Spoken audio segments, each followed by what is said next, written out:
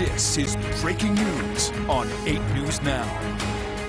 Still developing at 11, one person has died in a small plane crash. It crashed near Jean. Police have I-15 closed as we're taking a live look from one of our fast cams. Traffic is being forced off the freeway right at I-15 in Jean.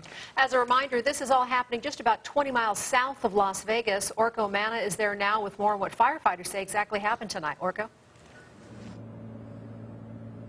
Well, Denise and Brian, as Brian just mentioned, we have confirmed with CCFD that one person has died in this small plane crash. Now, this happened here between the I-15 northbound and Las Vegas Boulevard just before 9:30 tonight. There are several crews responding out here, as you can see, including from Clark County Fire, Metro, and the Nevada Highway Patrol. Now, we spoke to a woman who works at a nearby gas station right off the I-15 here, and she says the sound of the crash was startling. Well, we all heard like a boom, boom, you know, we're like, boom. It was fast, really fast. And then Paul said, one of the other workers here, he said that he saw like a flash. And it seemed like when other passersby said it was like in a gully.